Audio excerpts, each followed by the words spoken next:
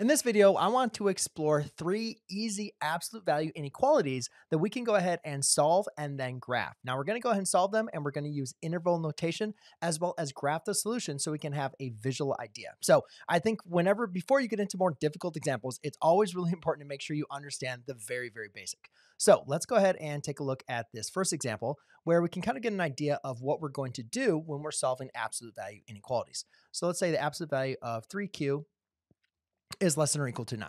Okay, so the main important thing when we're solving absolute value inequalities, you want to make sure your absolute value is going to be isolated, which in this case, it is going to be, right? Then remember, we have two cases, right? So we have 3q is going to be less than or equal to 9. Now, you might have that memorized if that is a and or a or compound inequality, but I don't want you to have to feel like you have to rely on that. What I want you to do is immediately just kind of think about this as a number line, okay? So if we kind of look at this and we say, all right, whatever's inside this absolute value has to be less than 9. So let's go ahead and plug in 9 in here. Well, let's put a 0 there. All right, and then let's go ahead and put 9. Now it's going to be less than or equal to. Now, and again, we don't know the value of q, right? So that's going to be a filled in dot. All right, so well, what the main important thing I want you to understand is like anything less than 9 here is going to be going in this direction. Now remember, the absolute value represents the distance away from 0. So basically what this is saying is the absolute distance away from 0 has to be less than or equal to 9. Now remember, that can be in the positive as well as in the negative direction.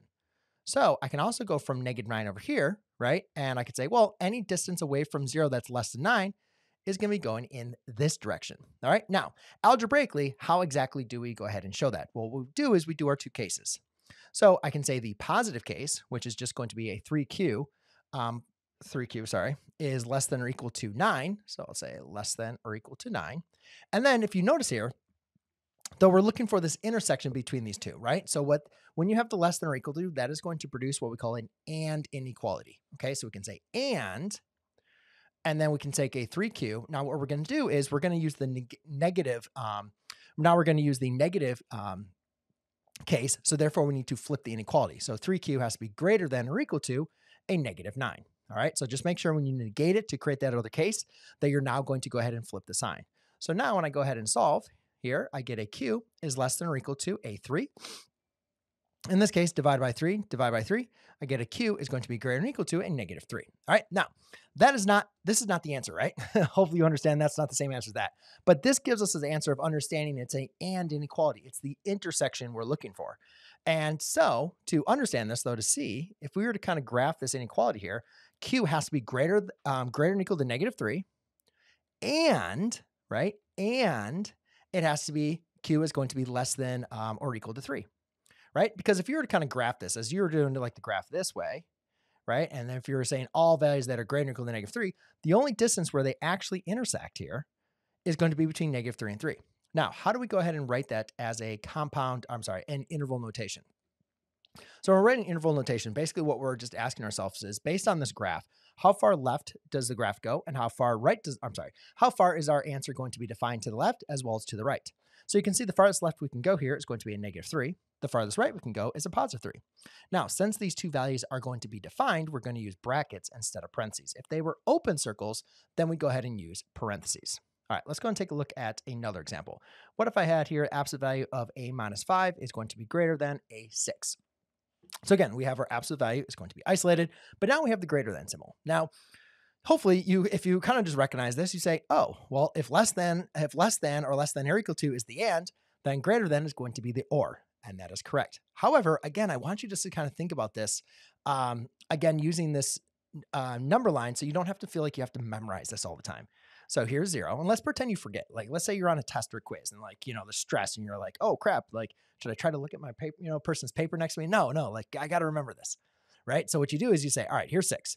Whatever's inside this absolute value, right? A -5, that has to be greater than 6. So it's going to be an open circle and it's going to be going that way. But remember, absolute value represents the absolute distance. So the absolute distance away from 0 is going to be 6, right? So again, you could go in the positive, right, numbers. We can also work for negative numbers, right? Because any value that's going in this direction is also going to be 6 away, right? Again, we don't worry about the positive or negative with the direction. We're just caring about the distance. So hopefully you understand that these do not intersect, right? So having an and inequality would yield no solution. So what we are going to be considered in this one is going to be the OR case, okay? Now, again, this is not the final answer that we're going to get, right? This is just for us to kind of remember, are we going to be creating a OR or an AND inequality? So what we're going to do is, again, we need to create the positive as well as the negative case. So I'm going to take a minus 5 is greater than 6, or a minus 5 is less than a negative 6. Again, remember, when I negate, I need to make sure I flip the sign. All right, so now I'm just going to use my inverse operations. So I will add a 5 to both sides, and I get an a is going to be greater than 11.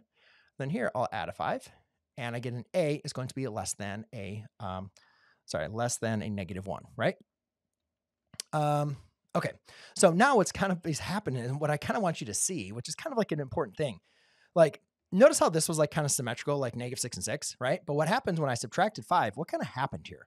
Like if you kind of think about this number line, it still has like kind of the same answer that's kind of going on. But now, like if here's 0, right? Now I'm at negative 1 and I'm like at 11.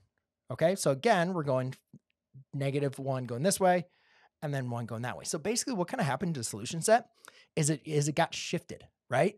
It still is a 12 away from each other. It just got shifted, right? So it just got shifted 5 units to the right kind of way. You can kind of see if you added 5 to both of those, that's how that solution set got shifted. It's just kind of something interesting for you to understand. The same thing that happened here. Remember, this original solution was from what, 9 to negative 9? But when I multiplied by 3, what basically I did is I divided those answers by 3, right? So what that did is it actually compressed my solution set by 3. Again, just wanted to add those in there for you to kind of think about. All right, let's go and take a look at then something more difficult, which is going to be when we have a two-step equation. So this one's not going to be as obvious as like those last two problems as far as how that solution set is going to be defined. So I have absolute value of 3w plus 6 is going to be less than, less than a 12. Okay. So once you've kind of like remembered the less than, the greater than, like again, practice. Don't try to do memorization, just practice. Once you kind of feel like you have practiced all of this information, then you should have them kind of ingrained in you, and you can remember, oh, less than, that's going to be an OR. Just remember when you go ahead and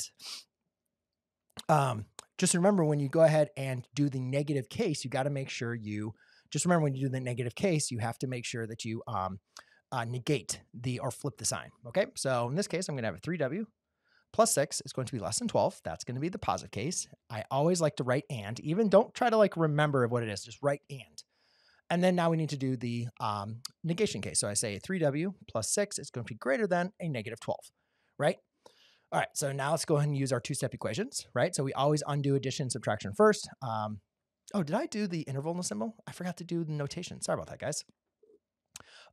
Let's go into figuring out what our interval notation is for this, right? We got to remember I said I'll do interval notation. So, sorry, going back to the previous example, how far left did we go? Well, now if this graph was going to continue going over and over and over, it would go to negative infinity, right? And then it keeps on going negative infinity all the way down to a negative 1, which is now undefined. So I'm going to use parentheses. And then the farthest left this section goes is going to be a positive 11. And then it keeps on going over and over and over to positive infinity. All right. And then we can group those with just a union symbol.